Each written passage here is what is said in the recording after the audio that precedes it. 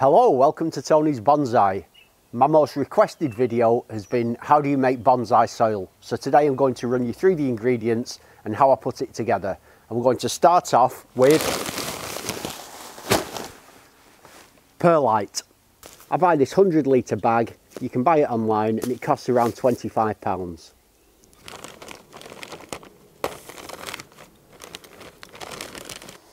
If you're not familiar with perlite, it's very, very light, kind of like polystyrene. I'm not exactly sure what it is, but it makes soil nice and free draining and it's cheap. So I'll just take one plant pot full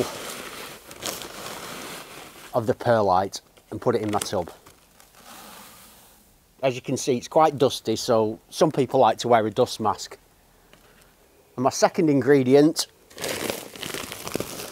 horticultural grit. I use this horticultural potting grit from Melcourt. This is a 20 kilo bag, it cost me about £5 from a local garden centre. I've tried several different types of grits and sand, but I find this one, which is fairly fine, holds onto water really well, but it's also very free draining. So like the perlite,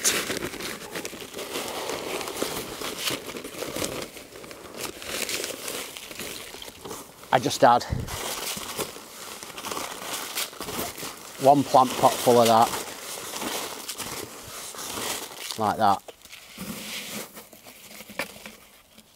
Next year when I start doing cuttings, I'm going to have a go at using just this mixture of these two.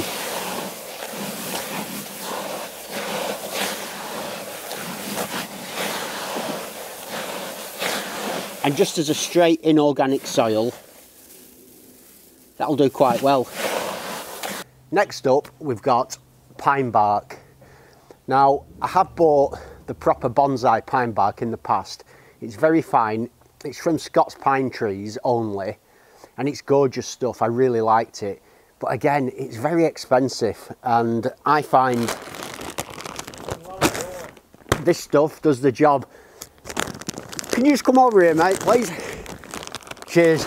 I'm just on video. No. This is an Itayagawa juniper. This is the pine bark I use. It's again by Melcourt. I picked this up from my local garden centre. They do lots of different varieties of pine chips. I think they do about 5 or 6 different types, but the one I like is pine mini chips. This is a 60 litre bag. Cost me £11 from my local garden centre, but it is available online. I didn't need to open that bag of pine bark because I already had an opened one. But as you can see, this stuff, it's quite fine, so it's a lot finer than a standard garden mulch, and it works really well, I find, in the bonsai mix. Just like the other two ingredients, all I do is mix one of these in as well.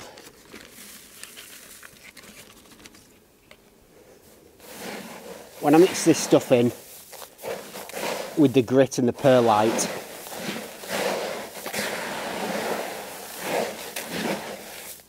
you've got a nice, airy, very free draining soil. And you could definitely just use that, especially for trees like pines and junipers.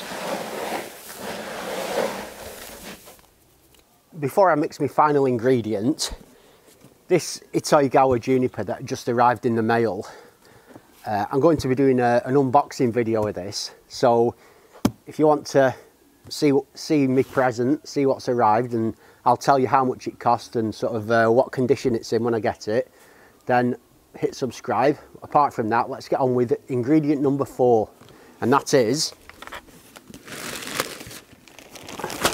compost. And this is a bit of a contentious one. I like to use an ericaceous compost. A lot of my plants are maples and other trees that like an acidic soil, and the perlite is slightly alkaline, so I find this contrasts with the alkaline to produce sort of a neutral pH soil. And you can use any kind of compost you want. A lot of people favour the peat free because it's better for the environment, I can't find a peat-free ericaceous, but if I could, I would use that. Although my mix so far isn't fully inorganic because it's got the pine bark in it, this is really adding an organic element. And the normal theory of bonsai is that you put plants in a completely inorganic soil and you add fertiliser as you want. The only thing with me is nearly all my plants are in development. A lot of them are, what's the word, collected trees and garden centre nursery stock. And I find that just by including a quarter of my soil of this compost, and it just allows the trees to thrive and means that I'm not sort of having to fertilise them as much. And everything seems to be doing well, and in the future I might look at this, but for the time being I'm still happy to add a small amount of compost to my mix. So in goes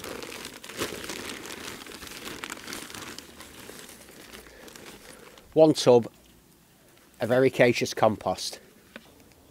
You get the odd big lump in it,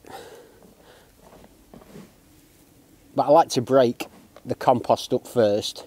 It's fairly dry out of the bag, but I like to break it up so it's quite fine. Chuck any bigger pieces out, and then once I've kind of broken it up, then I can mix it in with the rest of my soil.